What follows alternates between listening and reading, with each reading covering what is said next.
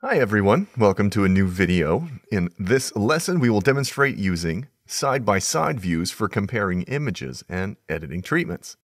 We'll first locate the best image out of a group to edit using this feature, and then we'll use it to compare multiple presets side by side to find the one that works best. Being able to do this easily is really helpful when culling and editing. Our advanced photo editing and organizing software, Exposure, is being used in this video. It's free to use if you don't already own it. Head over to our website to download the free trial. This shoot has been pared down to 4 top finalists. When they are viewed as smaller thumbnails or full screen one at a time, it can be difficult to decide on a clear favorite. Exposure's side-by-side view enables you to compare all 4 and really study the subtleties of each one. Select a view from the Layout menu at the top of Exposure's main window.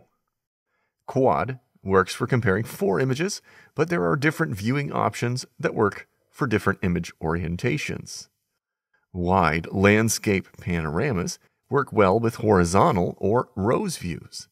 If you're working with portraits, vertical or columns views will likely be more beneficial. Note the Links Views option. This enables you to pan and zoom all of the images at once. This is useful to zoom in on the subject's face in all the images on the screen to compare the expression in each one. If you have 2 shots, use vertical to compare them side by side. Seeing them on the same screen like this is much easier than switching back and forth or looking at small thumbnails. Side-by-side view has other helpful features. The pin locks the image so it will remain in your view. Pinning sets the image as a reference so you can navigate through the remaining images.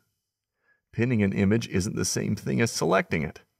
An unpinned image can be selected for editing adjustments or to receive creative presets. After an image is pinned, use the arrow keys to navigate through the other images. With the film strip panel at the bottom, you can multi-select images to make them appear within the quad view. You can drag and drop images from the film strip into any of the quadrants. Doing so automatically pins it since Exposure assumes you want to set it as a reference image. If you later decide you don't want to use it as a reference image, turn the pin off. Now that I have an image picked out, I'll compare presets using Audition mode to find the best look. Click the Audition button to begin comparing. You will see 3 blank quadrants where you can drag and drop Exposure's presets. When you do so, Exposure will show a version of the selected image with the preset applied. To remove a preset that doesn't work, click Discard. Until you click Apply, none of these presets have been applied to the image. You can apply a preset at any point during the preset audition process. Doing so will automatically discard the other presets you've auditioned. Now that a preset is applied, finishing touches can be applied with the editing controls in the right dock. And that completes the lesson in this video. Exposure's side-by-side view gives you a lot of flexibility in both your culling and creative process. If you'd like to learn more about Exposure, visit our website, exposure.software.